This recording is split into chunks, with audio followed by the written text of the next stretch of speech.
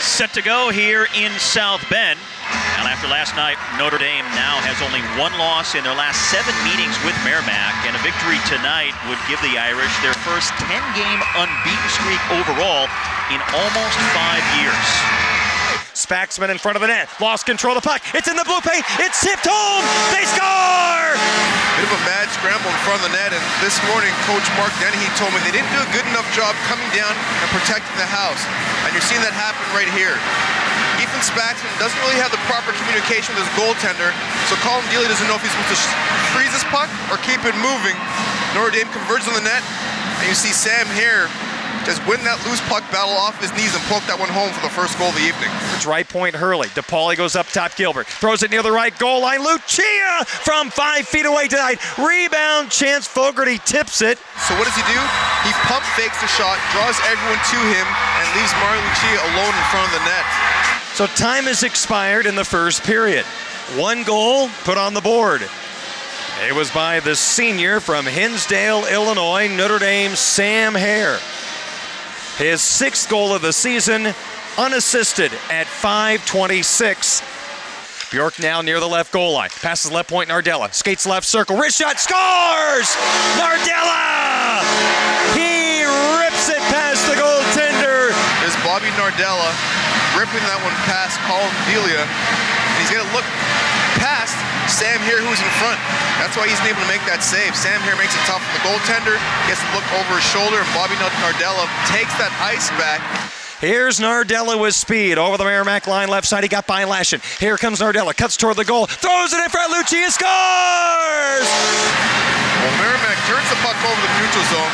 There's Bobby Nardella again, aggressive from the point position, takes the puck in wide, holds onto it, shows a lot of poise and patience, and Mario Lucia showing offensive instincts, driving hard to the back post, which you're supposed to do, and then he's strong on the bottom hand there.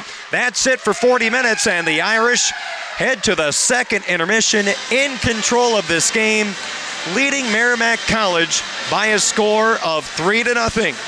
Delia stopped it for Merrimack. Cini, right wing, high slot, left circle, shoots, scores! What a solo effort there by Brett Cini, taking the puck to the neutral zone with a lot of speed. And when you see the defenseman's backing up below the top of the circles, you go east to west to cut across it. Improve your shooting angle. That's exactly what Brett Cini does here. And now he's looking to take the shot. Not like last night, he looked to pass that puck. Beautiful feed, high slot, Bjork turns, shoots, scores! Wow. If you want to know what Anders Bjork brought back from the World Junior Championships, it's this: confidence. Stopping on a dime, and then the quick release past Colin Delia, snapping that one over his glove. That quick stop there eludes Hampus Gustafsson, and then he fires the puck top corner. Zone draw for Notre Dame. They win it. Gross between the circles. Wrist shot in and out of the glove of the goaltender, Delia. Puck ends up behind the net. Bjork from right wing to the high slot. Now to Hare. He shoots. He scores. Hare from the left circle. Once again, you've got Anders Bjork in the neutral zone, making things happen. Merrimack backs in a little bit too deep in the defensive zone. And there's Sam Hare with a nice little snapshot. He's able to elude Hampus Gustafsson and put that one over the shoulder. The Fighting Irish have a 10-game unbeaten streak. It's the longest active streak of the country and tied for the 6th longest in program history. And that, ladies and gentlemen, is a Fighting Irish winner. The Irish have swept Merrimack College in this 2-game series at Lefty Smith Rink. Notre Dame wins last night, 7-2, a 5-1 victory for the University of Notre Dame tonight. The 13th ranked Irish are now 12-4-7.